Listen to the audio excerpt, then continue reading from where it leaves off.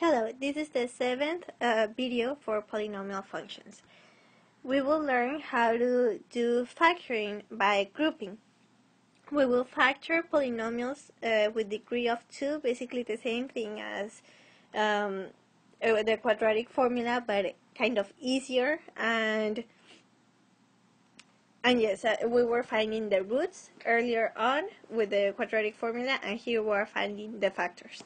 But as you know, the factors are just x minus a, and a is the root, and this is a factor. So by finding the factors, you can also find the roots and vice versa. Okay, so our first example is 7x squared plus 24x minus 16, and we want to find the factors by grouping.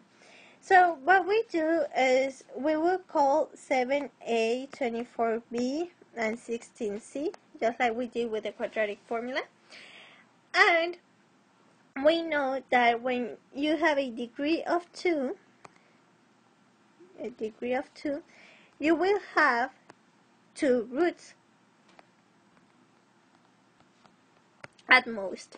And you will have 2 factors if it can be factored out. Sometimes it cannot be factored, so yeah, that's something to keep in mind. But for now, we know that there are at most 2 roots, at most 2 factors, and we will try to find both of them. So we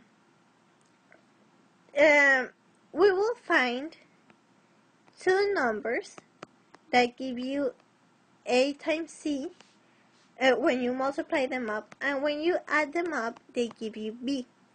So a times c is equal to 7 times negative 16, and b is equal to 24. So we want to find a times b, which is equal to 7 times negative 16. We want to find a plus b, which is equal to 24. Now, what can a and b be? So for this example, what we can do is try to find the 2 numbers. So since 7 doesn't really have a factor or anything, we know that either a or b must be a multiple of 7. So let's call this a. A must be equal to 7x. And we know, of course, that b is going to be equal to negative 16 over x. Now we want, since a plus b must be a positive number, we know that the biggest number should be it should be positive.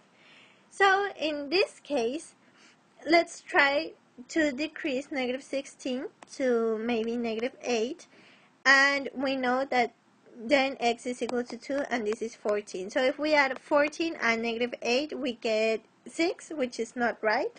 So now let's do it again. Let's decrease negative 16 to 4. So this means that x is equal to 4.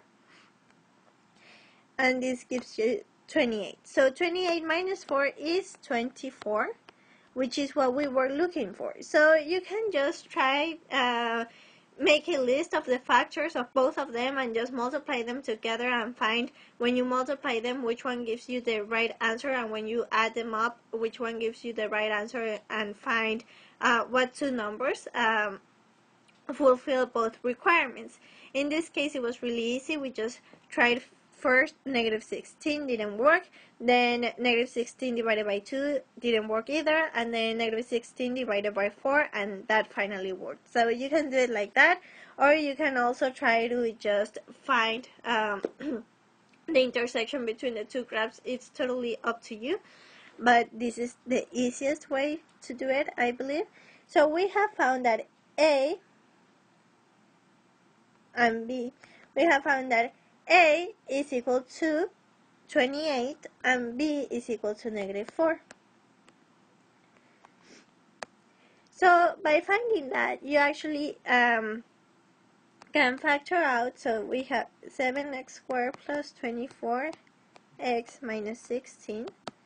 And what a and b mean is that you can actually express 24x as 28x minus 4x And if you group this together, 7x squared minus 4x, and then 28x minus 16, you can actually group these two and group these two, and you find that if you factor out an x for the first group, 7x minus 4, and you factor out a 4 for the second group, you get a 7x minus 4 in both sides. So you can actually factor out the 7x minus 4, leaving you with 7x minus 4 times x plus 4. And these are your two factors to this polynomial.